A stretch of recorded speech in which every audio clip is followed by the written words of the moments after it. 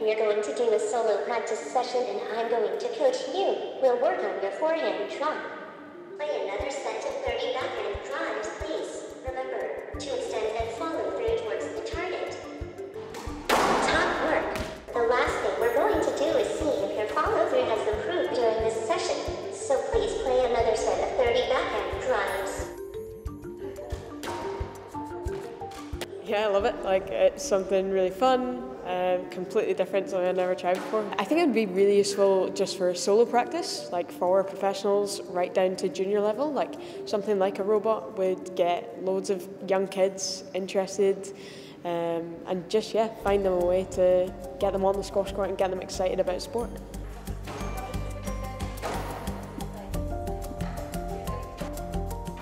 We're working with an industry partner, Racketware, who make a sensor that goes on the end of the squash racket. And through this sensor we get lots of really useful information, really useful data that is then processed and basically sent to the robot.